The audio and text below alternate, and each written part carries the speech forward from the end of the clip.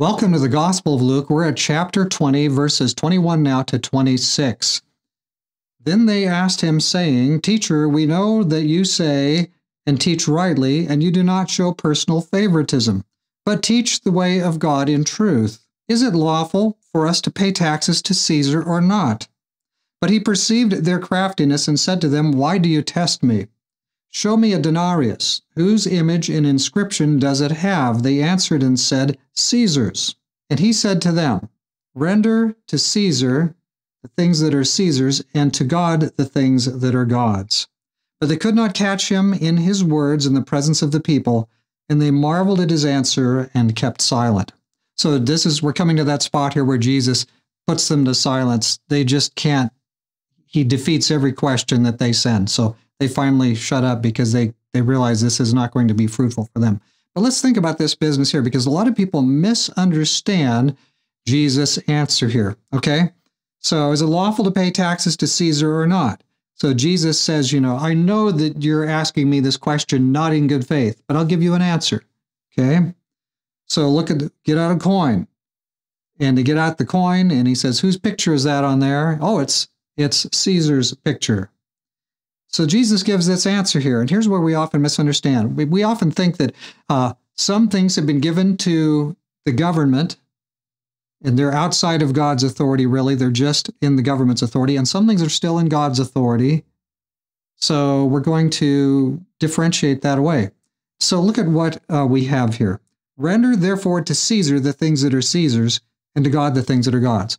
So first of all, who rules? Well, God only allows people to rule. It doesn't mean he endorses them.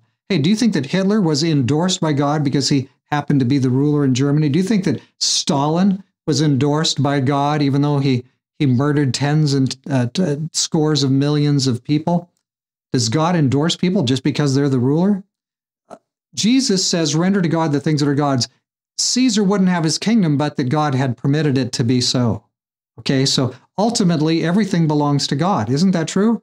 I mean, okay, how much of it did God make? How much of it did Caesar make? Okay, so this is real easy, right? God made 100%. Caesar made 0. And that's about how much government makes. 0. Okay, so Jesus is saying, render to God the final word. And it's a mistake to think that somebody who has been voted in or something, or is just the powerful person, that person is, because that person's the ruler in that nation, that they have God's endorsement for all that they do. That's not what Jesus says here in this part of the scripture. He's reminding us, think about it, everything really belongs to God. So God always, 100% of the time has our first allegiance. Don't misunderstand this teaching. Let's pray. Father in heaven, thank you for reminding us. We're in an age today where it seems like everything's from the state. The state will send us a check for this. The state will send us a check for that. The state will give us our health care. The state will give us money, etc., and on it goes. But Lord, help us remember that all good things come from you, and you are the ultimate source of life and everything we have. The rain. Some states in the United States regulate the rain, but we know the rain comes from you.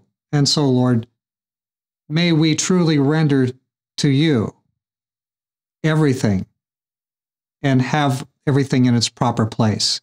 But that doesn't mean just going along with whatever the government happens to say it is going to do, because you have not given them that kind of unlimited authority. Jesus didn't do it here.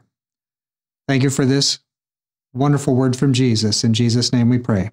Amen. All right, friend, render to Caesar about how much he deserves.